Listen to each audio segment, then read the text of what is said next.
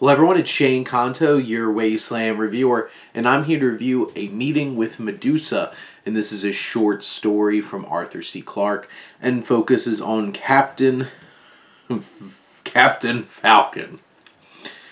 Guess anybody who's into Nintendo video games, that's probably gonna get a smirk out of you.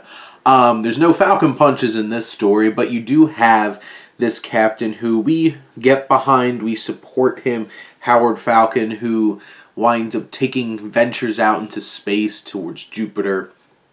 There's different aspects to this story, and the biggest thing is him piloting this giant-sized helium-filled airship, the Kon-Tiki, and it's adventurous. It's like any great outer space story, has really cool details and fantastical and intriguing new reveals about what could be possible out in space. You have these giant creatures, specifically these jellyfish-like creatures, the Medusa type creatures in the story, and this has exhilarating action and adventure. It has thrills.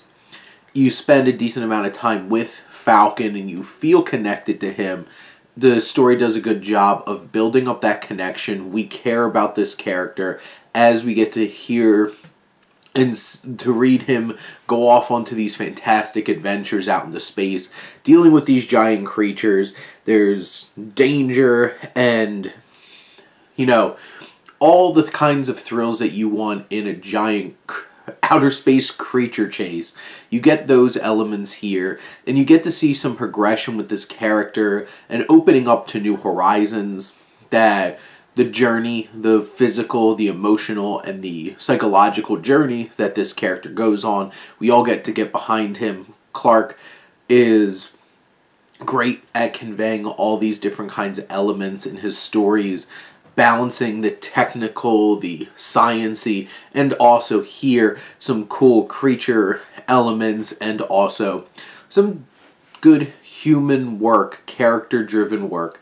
And this is a fun, engaging story, and honestly, I'd be interested in reading more from this particular character.